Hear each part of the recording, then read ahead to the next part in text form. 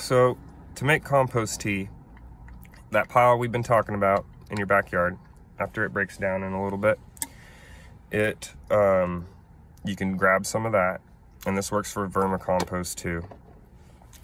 And then, so you get a sock, right? You put some in a sock, and then you tie a knot at the top so it can't get out. And then you put it into a 5-gallon bucket with a air stone from like a fish tank and aerate it. You basically want the air bubbles hitting the sock and breaking up the compost. It's basically knocking the living organisms out of the compost inside the sock, which is kind of weird and nasty, I know, but you let that sit 24 hours, aerating overnight, and then the next day you use it. The sooner you use it, because it is live, the better. But that's it, you know. You let it soak overnight.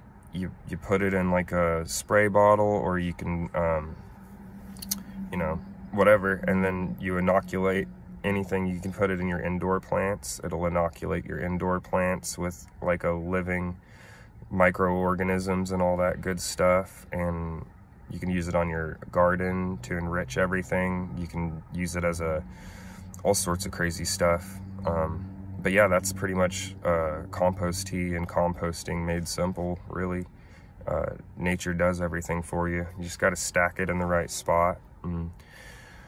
Yeah, I hope that helps. That's a quick rundown on composting and pretty much getting your own fertilizer from natural resources that you should have in your backyard. You know what I mean? Or even inside, you're using enough kitchen scraps, if you eat enough salad and celery, you know what I mean? You can make some shit inside.